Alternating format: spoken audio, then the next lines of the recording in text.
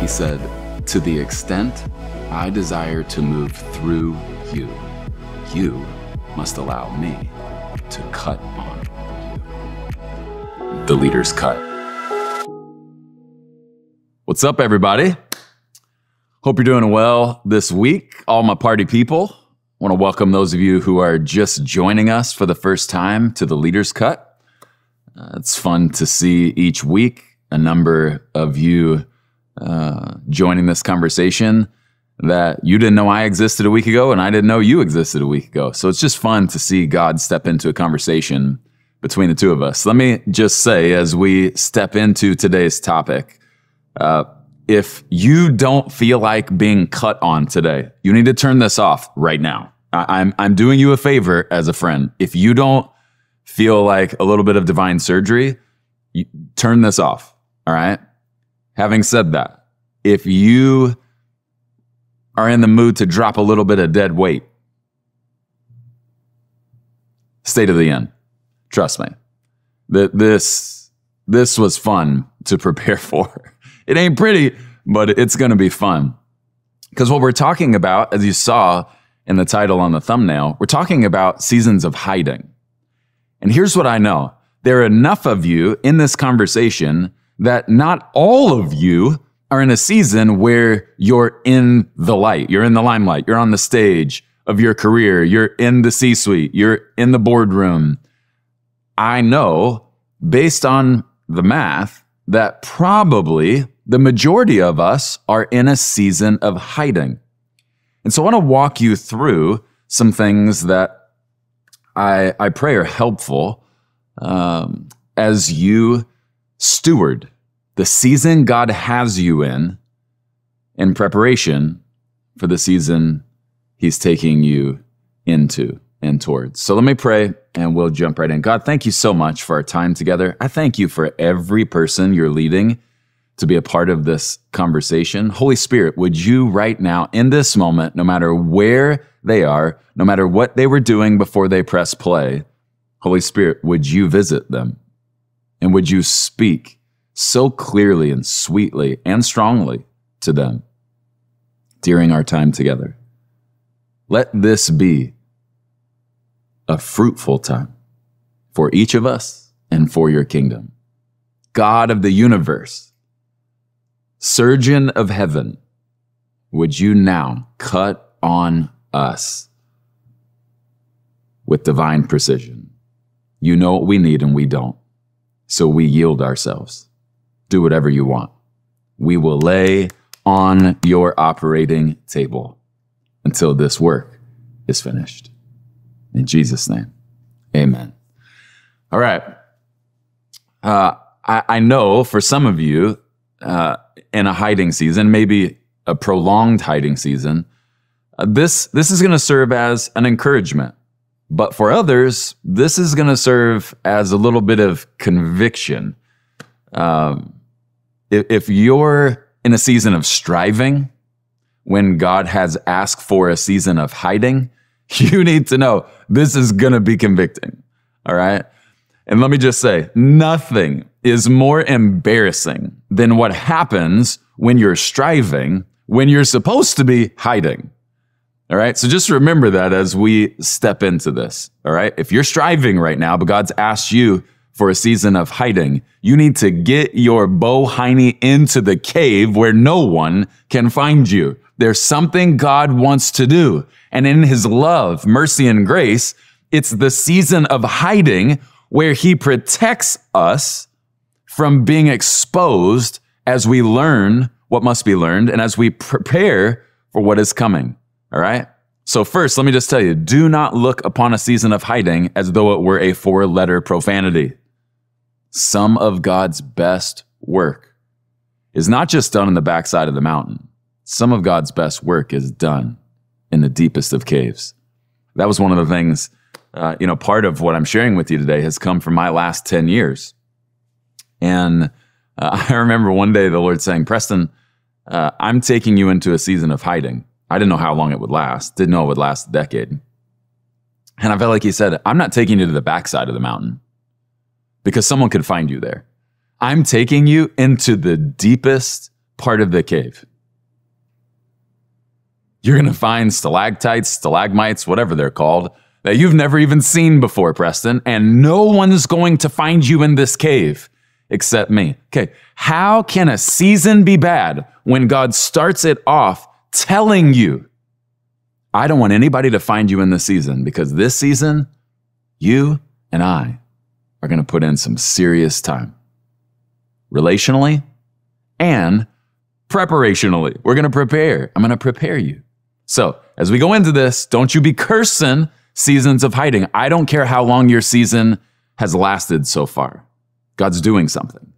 And I'm going to show you some of the why behind it today. All right? First, to make sure we're on the same page, let's make sure we understand what a season of hiding is. And let me tell you, I'm going to give you a definition for a season of hiding. This is gangster, but it's not just gangster.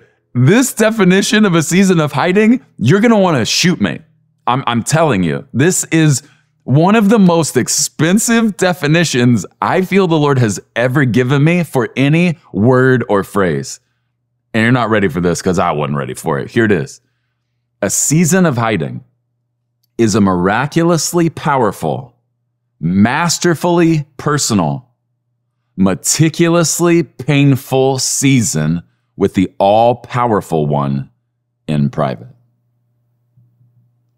Look at those. Miraculously powerful, masterfully personal, meticulously painful.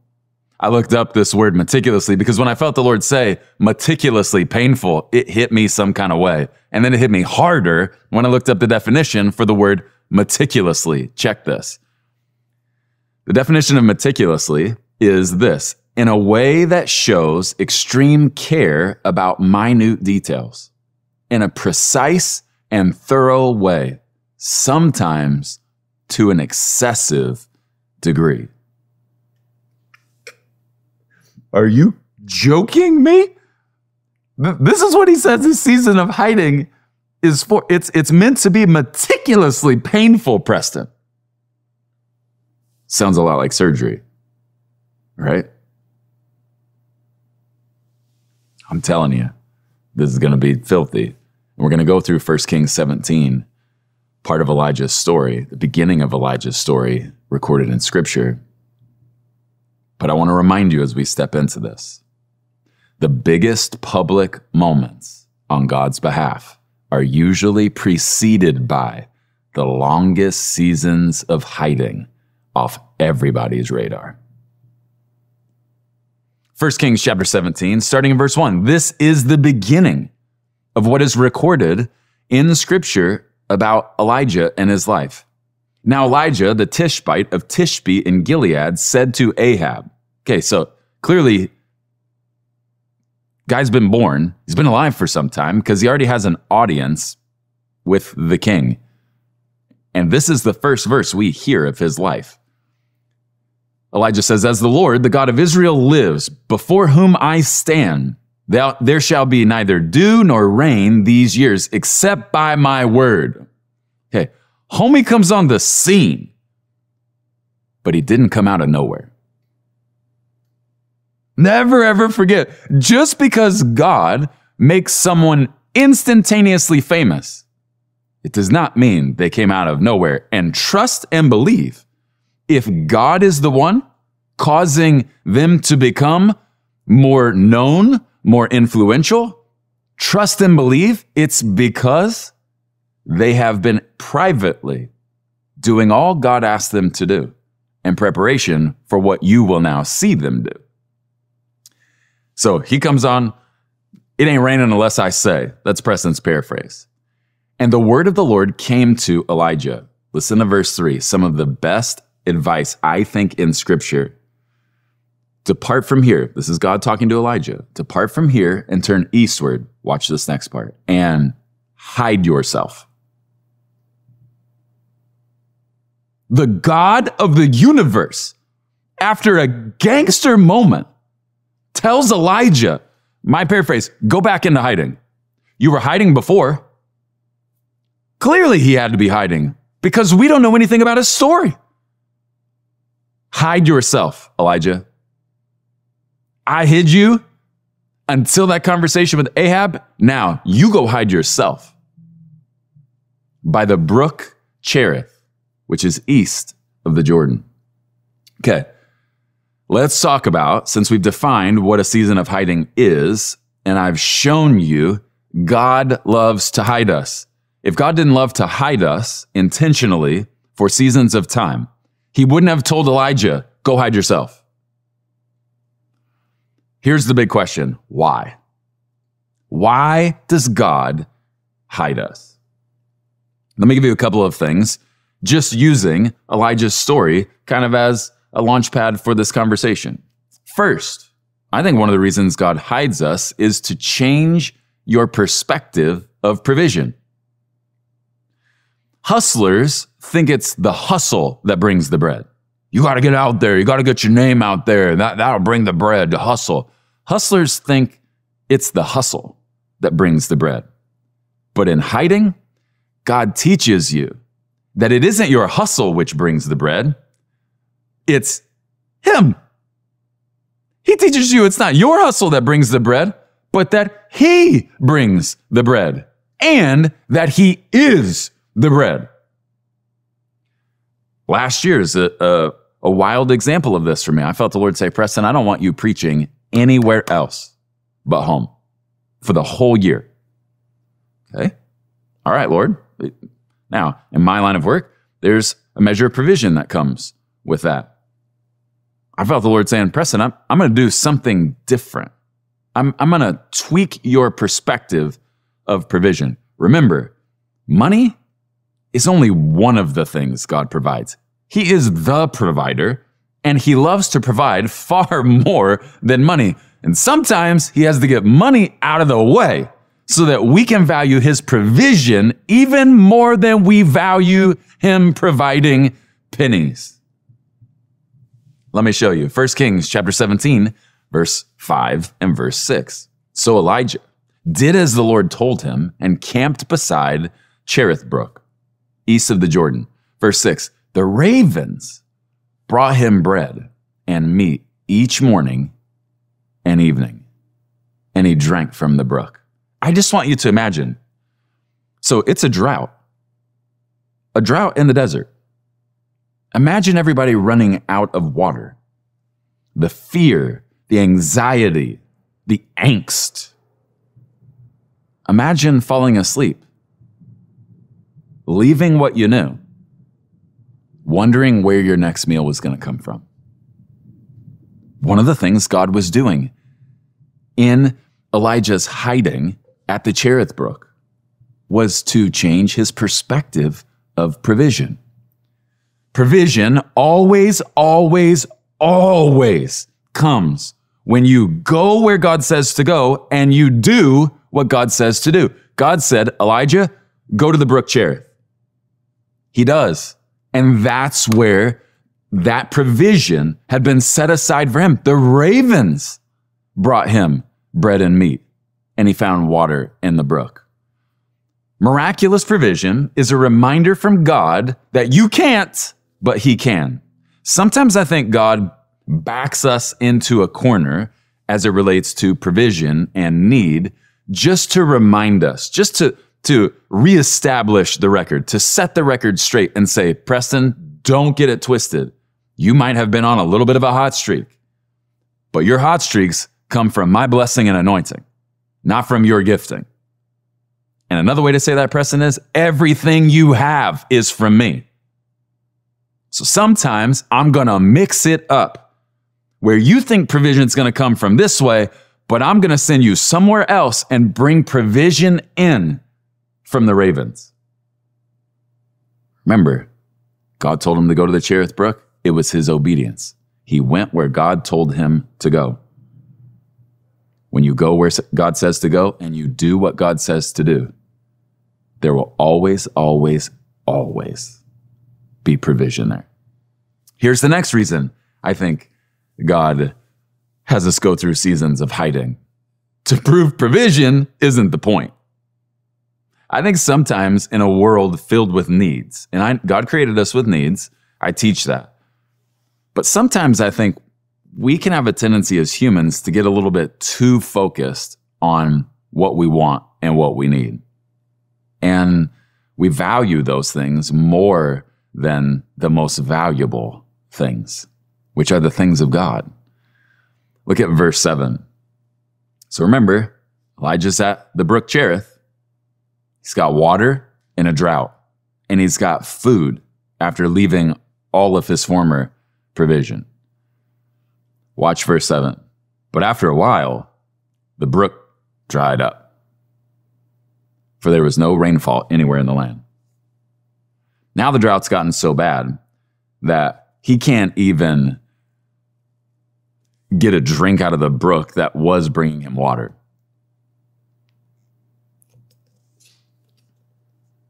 I love it when God throws these curveballs at us. I know we might not love it in the moment.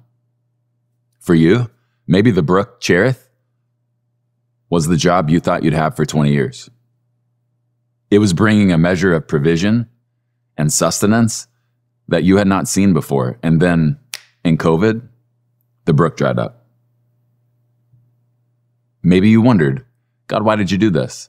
I'll tell you, just from my vantage point and my personal experience, oftentimes when God causes a brook to dry up, there is divine purpose in it.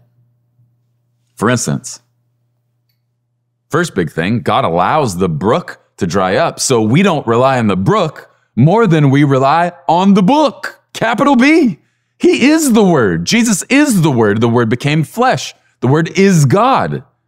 Sometimes we have a tendency to exalt the brook that is bringing us what we need and want more than we exalt the book, the Word, our God who brought the brook to us. So sometimes he causes that job to dry up because we started to see our boss as our provider more than our God. Remember, your job is just a brook, bro. It is not a God. It's just a brook. And it's the brook God is using in this season of your life. The point of God's provision isn't the provision. It's the provider. Don't get it twisted. Yeah, the brook is great, but it's not better than the one who provided it. God changes the way he provides to help us appreciate his power and his unchangeableness. He does it on purpose. Things change. God doesn't. And the more things change, the more we appreciate that he doesn't change. Now, some of you might be a little frustrated right now with me, even more so with God, going, I feel like God pulled the rug out from underneath you. Man, God just pulled the rug out from underneath me, and I am ticked at God because the brook dried up. God isn't pulling the rug out from beneath you. God is pulling out a new rug to cover you. It's a blanket, not a rug, bro. Stop tripping. I'm so mad at God. The brook dried up. He pulled the rug. No. If one brook dries up, it's because he's leading you to a new one, to teach you new things and to show you new sides of himself. Chill. Look, I'll show it to you, verses 8 and 9. Then the Lord said to Elijah, so remember, the brook dried up. The Lord says to Elijah, I got a spot. Go and live in the village of Zarephath, near the city of Sidon. I have instructed a widow in Zarephath to feed you. Don't you think God knew the brook was about to dry up? God knows everything about everything. He knows the end before the beginning. Don't you think he knew brook's about to dry up? He had already prepared the widow for Elijah's arrival. You need to hear this. If you just lost your job and the brook dried up, God has already prepared another place for your arrival. You just need to obediently go where he tells you to go and do whatever he tells you to do. As your brother in Christ, I am begging you, I am pleading with you, please don't worship a brook. God will make it dry up. But also, when the brook does dry up, don't freak out. He leads you beside still waters, even when the place of still water dries up. He's got another brook. Elijah, I know the brook dried up. I got you. Go to Zarephath. I've been speaking to a widow there about your arrival. She's ready to receive you. Here's the next thing I want you to see about the why behind God taking us through seasons of hiding. To prepare you for the moment. Not just a moment, the moment. Here's what you have to remember. If you know Scripture, you probably know what goes down in 1 Kings 18. The showdown on Mount Carmel. Bro, a showdown for all showdowns. This is going to sound really simplistic and elementary, but it's pretty savage. Remember in life, 1 Kings 17 always precedes 1 Kings 18. Zarephath is always before Carmel. The Cherith Brook is always before a contest on Mount Carmel. Don't forget the divine order of things. We don't just get to step into some crazy holy moment like the showdown on Mount Carmel. We have to be prepared at the brook and in Zarephath. Let me say it like this. A second of supernaturally public use requires a season of intentionally private preparation. Let me try and walk this out using one of the best shooters of all time, if not the greatest shooter in the history of the NBA so far, Steph Curry, an absolute dog, a savage, totally changed the entire way that basketball is played, not just in the NBA, but at every level around the world. Steph Curry, no one was jacking up half-court shots before Steph. Now you got junior hires coming across mid-court throwing up threes from long range on the logo. Why? Because Steph started doing it at the highest level. He had a higher shooting percentage at half court than half the guys in the league had at the free throw, inside the free throw line. How did he get there? I'll tell you what I think. Thousands and thousands of hours of preparation. You don't just make shots like that without spending thousands of hours putting up hundreds of thousands of shots. Let me say it like this. We'll use Steph to teach us this principle.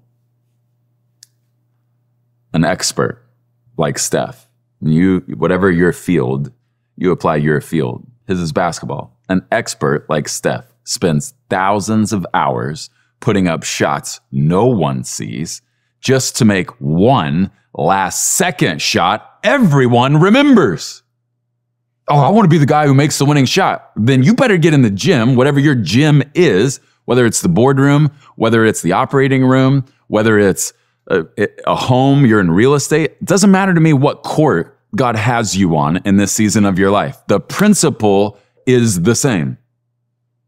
You've got to put in the time of preparation so that in that moment that God asked you to step into, and I think some of us as believers, we just think, well, God can take an unprepared woman, an unprepared man, and supernaturally work through. Okay, yes, I get that. But we should never use that as an excuse to always show up completely unprepared for holy moments. This is a principle. And I feel like for me personally, the Lord has made sure that I understand this principle. You got to put up thousands and thousands and thousands of shots for thousands of hours with no one watching, just so you can make one last second shot everybody remembers. It's preparation. God was preparing Elijah for the moment, one of the most famous moments of his life, one of the most famous moments in Scripture. And that word famous just means influential. What God did through Elijah on Mount Carmel is still influencing and impacting us today. But trust and believe, even though we don't pick up in Elijah's life until 1 Kings 17, verse 1, I guarantee you, God was doing things while he was hiding to prepare him for the moment where he could no longer hide once it went down. Here's the next thing that I believe God is doing when he has us in a season of hiding. He puts us there to prepare you to steward his power. It's not just to prepare you for the moment. It's to prepare you to steward his power. This is a savage cut right here. What God does in you until it's time is all about what God wants to do through you when it's time. Let that just wash over you. Let that knife just cut that flesh. Don't let the water of the word just wash. Let it cut. What God does in me until it's time is all about what God wants to do through me when it's time. Proverbs 22 verse 3 says this, "The prudent sees danger and hides himself, but the simple go on and suffer for it." Let's talk about this for a moment. Okay, what's dangerous? I get that this word danger in Proverbs 22 could describe a bunch of different things, but in the context of our conversation right now, let me tell you what I think danger is. Danger is a moment you're not prepared to steward. That's dangerous. How do you know you're not ready to steward a moment? When God says it's not time. That might hurt to hear.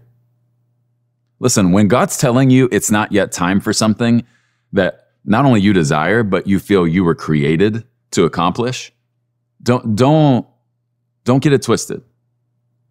All right? He's not telling you you're bad. But he is telling you, he is telling me, you're not ready. That's how love talks. Don't give me something if I'm not ready to steward it.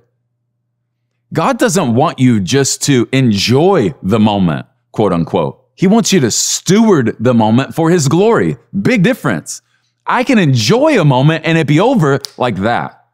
But if I steward a moment supernaturally, the way God desires me to steward it, no matter what court it's on, it will always have lasting effects and will always bring more glory to God. What's dangerous to me? A moment you're not prepared to steward, a moment I'm not prepared to steward that we try and go steward. Scripture says a fool rushes into that moment and they suffer the consequences of not being ready for it. I don't care if you think you're ready. Preston, I'm ready. I know I'm ready. If God says you're not ready, you ain't ready. If God says it's not yet time, he's telling us, Preston, you're not ready. No offense, bro. If I gave it to you now, it would drown you. Isn't that how love talks? Do you want God to actually give you something you're not ready to steward for the long haul? You may have heard me say this before. His desire in regards to the promised land in your life, whatever that means to you, isn't for you to visit the land of the promise. It's for you to remain there and steward it supernaturally, not to visit it like it's a vacation. If you move forward when God says stay put, two things are going to happen. Okay, I really want you to hear this, because if you're the impetuous type and you think God rewards the hustle, even when he says not to move, I need you to hear these two things. First, the first thing that will happen when you do this, you will be exposed. Anytime you try and step into a moment God says you're not ready for, you're going to be exposed. So if that's you, if that's how you roll, you need to enjoy that first 3 seconds before you open your mouth in that conference room. Because once you open your mouth, if God said you weren't ready, but you in the flesh fought your way into that room, you need to enjoy the first 3 seconds before you open your mouth. Because once you open your mouth, there ain't going to be any anointing. Trust me, I've learned this the hard way. You can get in there. You can celebrate, and you should celebrate sitting in that room because you're not going to be there for very long. When God says it's not time, don't try and force his hand. I remember one time, I've told this story before on the stage,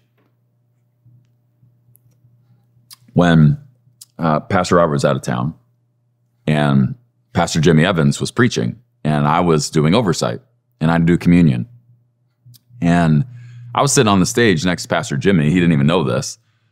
In my mind thinking, oh, this is my moment. This is my moment.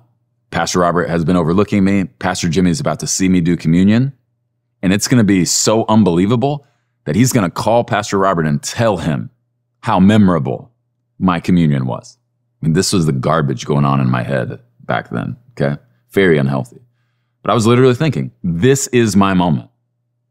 I walked up on that stage to do communion, and I kid you not, I'm not exaggerating. There was a spirit of crazy that I felt I experienced. A literal haze, a cloud of confusion, you could call it. And I'm setting up the bread and the cup, and I start having a conversation with myself. Which one goes first? Is it the bread or is it the cup? So I couldn't remember, so I just went with the blood. When all else fails, go with the blood. Well, if you've ever had communion, you know it's bread before the cup. So I go with the cup first. While I am walking people through taking the cup, I have the thought, oh, sweet mother of Mephibosheth, it's the bread first. And I just did the cup. And so we finish the cup, and I have this thought, well, surely they knew the right order of things. So I'm just going to bless the cup again because they probably took the bread. I'm telling you, God, let me experience this. Maybe just for you. I know it was for me, and I'll never forget it. That's why I tell the story, because I don't ever want to forget what led to it. Here's what led to that crazy, embarrassing moment. God had told me it was not yet time, that I was in a season of hiding. But my flesh saw it as an opportunity to take the public sphere out for a spin. And I was more concerned about everybody seeing me than I was about being obedient to God. And so I got totally exposed. Proverbs 25, verses 6 and 7. This is a passage that's calibrated my life for the last 20 years. Don't demand an audience with the king or push for a place among the great. It's better to wait for an invitation from the king, to sit at the head table, than to be sent away in public disgrace. For those of us who think hustling is a godly attribute and it causes us to be disobedient, for those of us who strive when God says hide, we need to hear this passage. Preston, what's going to happen every time you pretend it's time when I say it's not yet time, you're going to be publicly disgraced. Not because I'm trying to shame you, Preston, but because you are stepping out from underneath an anointing. Preston, if you will sit where I tell you to sit, there is oil for that place and that moment. But if you get out from underneath that oil and try and step into a place when it's not yet time, Preston, there's no oil for that moment or that place. That's why you'll be publicly disgraced. So here's the lesson. Preston, sit where I tell you to sit. And if I tell you to go into the deepest part of the cave where no one can find you, get comfortable, champ. Because trust me, for those of you who are convincing yourself there's no place worse than the deep cave where no one can find you, I will tell you a far worse place to be on any stage before God says it's time. We'll always be exposed. Here's the second thing that happens. Something which should have lasted more than one season ends up lasting less than a few seconds. When we force our way into a seat at the king's table before God says it's time, sometimes it can have really dramatic implications. I remember one time, and you got to remember about me, I'm a note taker. Like, I try and watch everything, especially growing up at Gateway. It's one of the best laboratories for learning that any young pastor could ever experience, really any young leader, because I didn't just learn pastoral lessons. I learned life lessons and leadership lessons.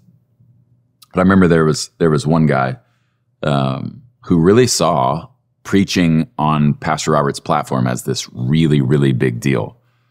And hear me, it's a big responsibility, but it's not a big deal. Okay? Big responsibility. Kingdom responsibility, but not a big fleshly deal. All right? This guy made a really big deal, and so he started kind of jockeying, he started throwing comments out, and he had preached at some pretty big places, and he was a dude. I'm not going to lie. I mean, he'd done some things. But for some reason, he just made preaching in Gateway's pulpit like this really big deal. And so finally, after a while, he got a shot. And he preached, and it wasn't that it was bad. But that's part of the problem. If God doesn't ask for something, God won't anoint you for it. I hope you just caught that. If God doesn't ask for something, he will not anoint you for it. So this guy, my opinion, just my vantage point, God didn't ask for him to preach. He preached. He got his 15 minutes. But you know what it cost him? The rest of his time there. He was gone in less than 2 years. Listen, hear my heart. Like, there was a season where I thought standing on that stage was the biggest deal. If I could just stand on that stage, I'm a big deal. You know what I learned while I was waiting to stand on that stage for years and years? That the worst place to be is anywhere God does not ask you to be. Because there will be no oil for you in that moment or for you in that place. When you step out from under the anointing, don't plan on spending much time in the place you fought your way to stand.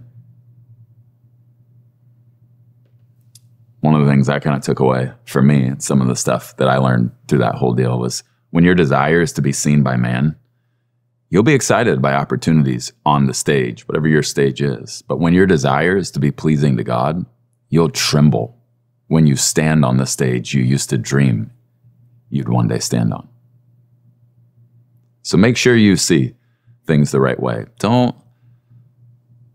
Please don't have an orphan spirit and look at opportunities to be seen as a big deal.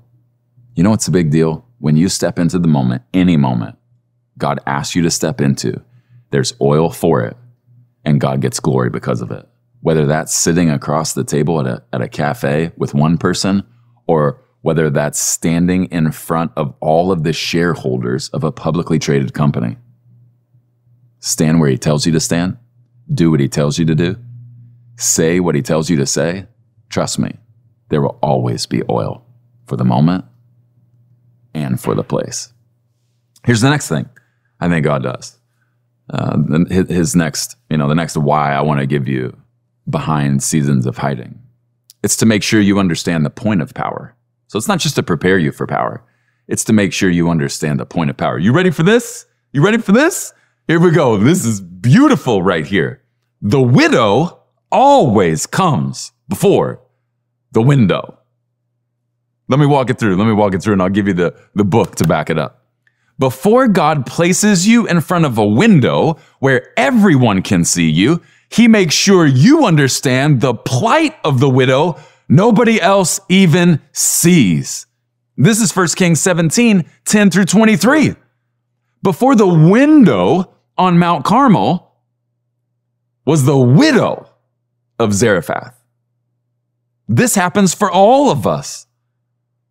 In my cave of hiding, this is where God brought a young child into our family to be cared for in this season. And God helped me to understand the point of power isn't to be powerful. It's to be purposeful. Anytime God gives you, remember, God has all power. He's all powerful. Anytime God loans you some of his power, there's always a specific purpose. And the purpose always involves people. The point of power is stewarding the power in service of others unto God. It's not just to be powerful, to be known, to be famous. When God loans you the power of influence, it's to help others, to serve God by helping others. Listen, don't sit in the cave and dream of power. Prepare in the cave to steward power. The point of power is the people God is pursuing. The widow is always more important to God than the window where everybody can see you.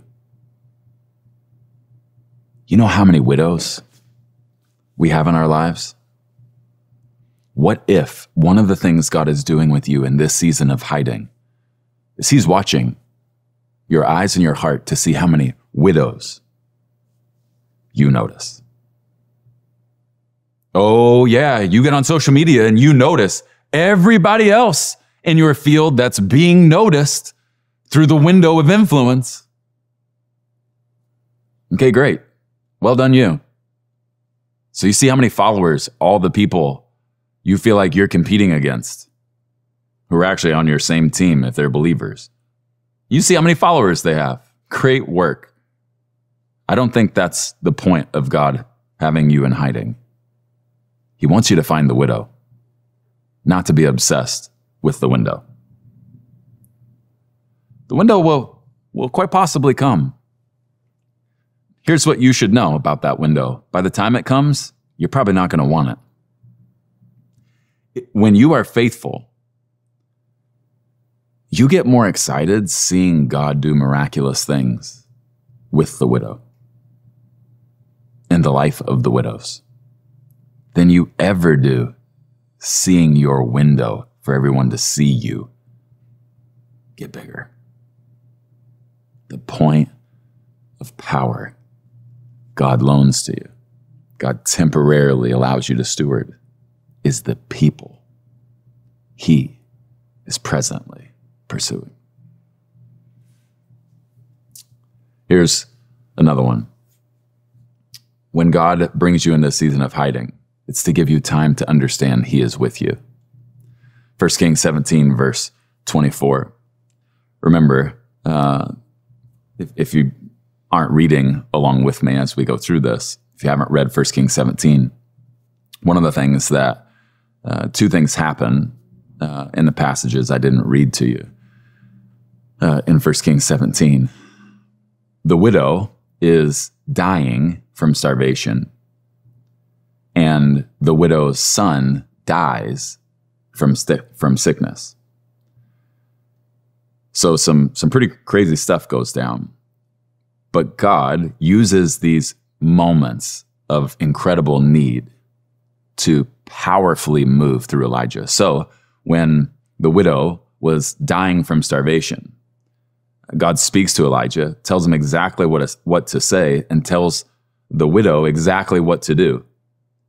And God says, hey, Elijah, and make sure you tell her, if she feeds you first, before she eats for herself or her son eats, here's what I'm going to do. She's going to have provision until it starts raining again. She's going to have everything she needs. Okay, powerful moment. She fed Elijah first. She sees it come to pass. Well, then her son gets sick and he dies from the sickness. And it creates this, as you can imagine, incredibly tense moment between Elijah, the man of God, and this widow. And so she cries out for help. Elijah cries out to God, and the boy is given life again. Listen to the widow's response. Verse 24, she says to Elijah, "Now I know for sure."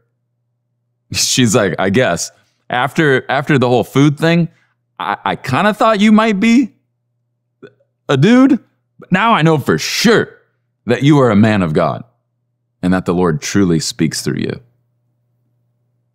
I wonder if, in part, the widow isn't just saying, "Now I know." I wonder if she was also saying, being led by the Lord, that it was time for Elijah to know.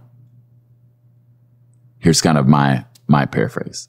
I wonder if God isn't saying, "Elijah, before this next part of the movie called your life, you need to know you are my man. I'm with you. And I'm going to speak through you." I don't think she was just saying it, that she became aware. I think she was also sending a message to Elijah. Before this next part, you need to settle it. You are that man. Because God is with this man. Here's how I know. 1 Kings 18, verse 15, Elijah says, "I swear by the Lord Almighty, in whose presence I stand, that I will present myself to Ahab this very day." Okay, this phrase, "in whose presence I stand." Another way to see that, he says, I know God is with me. He uses God's name and he says, "The God who is with me." And I know God is with me. Okay, I want to kind of apply this to my path, because you might see how it applies to your path in the way it applies and applied to my path. When I was growing up, I heard a lot of people. I grew up in the church. My grandfather was a pastor. My mom's dad was a deacon in his church for many years. And my dad was a pastor. So I grew up in the church. And for whatever reason, I heard a number of people when I was younger say, "Son, God's hand is on you." I think I kind of understand what they were trying to say. You know, I don't know if it was the best thing for me to hear so many times all those years as a young man, because not understanding what they were saying led to a lot of my arrogance. But I'm going to give you this line because it's filthy. Being around people taught me God's hand was on me, because they would tell me. But being all alone taught me God himself was with me. Sometimes God takes you away from the crowd so that he can get you all alone, just to remind you and teach you. It doesn't matter how many people follow you, Preston. It doesn't matter how many people know you exist. Here's what matters. Son, I'm with you. This is why I love that Elijah says, "I swear by the Lord Almighty, in whose presence I stand." He says, "The God who's with me." Don't gloss over that.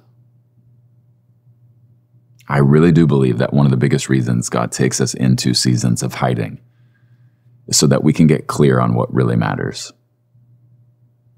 What matters as it relates to my life isn't if people listen to me. It's that God is with me. One of the best places to learn just how much God is with you is in a cave where no one can find you but him. There's nothing fear will ever stop you from doing when you've learned perfect love, capital P, capital L, is actually tangibly with you. There are things God's going to ask you to do in this next season of your life that may seem overwhelming. It's design. It's by design. It's a setup. I said it last week. I believe the reason God cursed the ground was God wanted the ground and the toil that comes with it to be so difficult that man would cry out to God asking for help so they could do it together. Well, God's going to ask you to do some things that might seem really overwhelming, well beyond your ability, your scope. It's by design. It's to raise the odds that you'll call on his name and the two of you will do it together. It's in the cave, oftentimes, all by ourselves, in the pain of the cuts, that we learn, oh my word. These people were saying that God's hand was on my life. That's great. But it's like the little boy wanted to say back, I don't want his hand. I want his whole being. I want all of him. It's in the cave where no one can find you, where you really get a revelation. God is with you. He got you away from all those other people just so he could remind you. Even if they're not with you, I am. So here's the big question that we'll end with. When is the season of hiding over? I'll submit this answer to you. I think the season of hiding is over when everything is ready and you are ready to handle it. Preston, how long am I going to stay in the season of hiding? I'm frustrated. It's my time. Not if God says it's not. When is this season going to be over? I don't know. I'm not God. But I think it will be over when everything is ready and when you are ready to handle it. Two really big parts. It's a both and. I just want to remind you, if you're in a season of hiding, some words from Jesus' own mouth. And I get he's talking about a future place, but I want to use these words to help you understand this principle, and these words apply to any place. God is preparing in any person for whom a place is being prepared where they are not yet finding their feet. John 14:3, Jesus says, when everything is ready, I'll come and get you. I really do believe that's a word from the Lord for a good number of you. I just sense by the Holy Spirit, the Lord saying, shh. Stop striving. The way out of this cave isn't to strive. Getting out of the cave is not a striving thing, it's a timing thing. God is preparing things.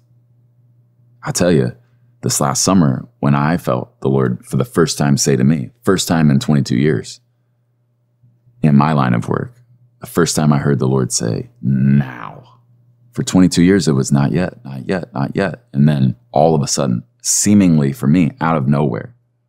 In some ways, I'd kind of given up on ever hearing now, because I was just so cool in the cave being with the one who made me. Like I was kind of enjoying hiding to the point I didn't want to come out of hiding. Some of you just need to be reminded by the Lord. There is beauty in the caves when God takes you into them. And he will bring you out when everything is ready and when you're ready to steward everything the way he desires you to steward it. I want to pray to wrap up our time. And I want to pray over two different types of people. I want to pray over those of you who are presently in a season of hiding. But I also want to pray over those of you who are about to come out of hiding, where the season of hiding in the cave is coming to an end. I want to pray over both, all right? Let's pray. God, thank you for being present with us in the caves. Lord, I hope I always have dual citizenship. I want you to use me however you want to use me out there, but I never want to lose the access I was granted and have been granted to the cave where no one else can find me but you. God, I really do believe those are the still waters.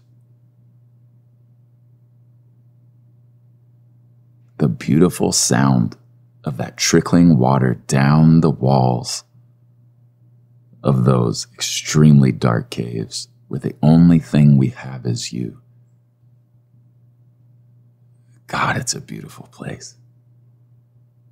And I pray for my brothers and sisters who are in the cave right now, who are in the season of hiding.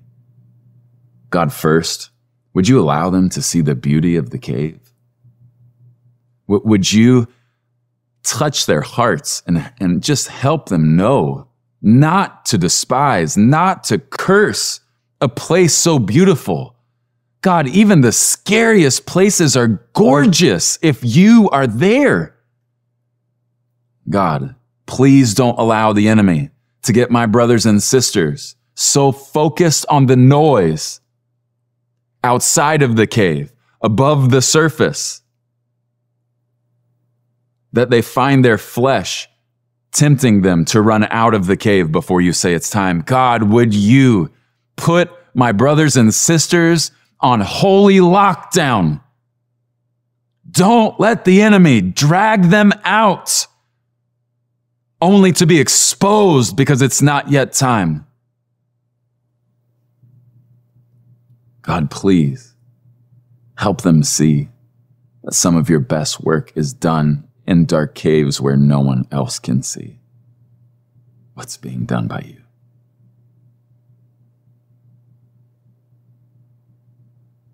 Lord, I pray for each one of them who finds themselves in a season of hiding. Lord, I pray that the sound they'd hear in their hearts right now wouldn't just be the trickle of water. I pray they would hear the trickle of oil. There is oil in the cave. God, thank you for keeping them there until it's time. May they heed the advice you gave Elijah in 1 Corinthians 17. Hide yourself. Until I say it's time, hide yourself. Don't look for notoriety. Don't look for influence. Don't look for followers. Stay faithful in the cave. And Lord, I also pray for my brothers and sisters who are about to come out of hiding. God, may they experience your tangible presence right now.